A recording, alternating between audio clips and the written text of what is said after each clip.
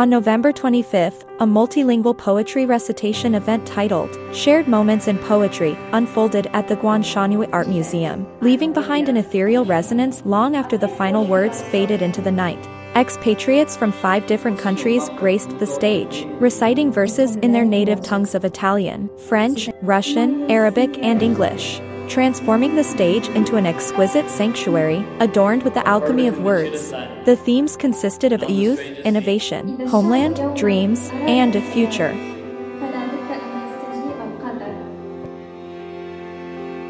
This gathering was hosted by Shenzhen News Group and organized by Shenzhen, Shenzhen Daily, and the museum. The event commenced with a captivating performance by the Shenzhen University International Choir of the song, Road of Our Dreams. This youthful song revealed that the overseas students witnessed Chinese endeavors in boosting the global economic development. 这首歌我们是应该也花了起码有7、8个月的时间。今天大家都是青春的，然后大家是有梦想的人，所以我觉得我们作为一个开场的节目，我觉得我们这首歌曲就是能代表大家的这种青春所以我选了这首歌。The event culminated with a collaborative poem recitation.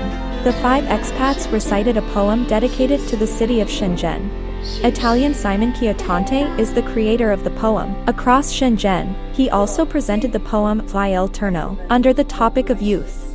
In six little parts, I tried to summarize the most important aspects of Shenzhen. Each theme was represented by a natural element of the city.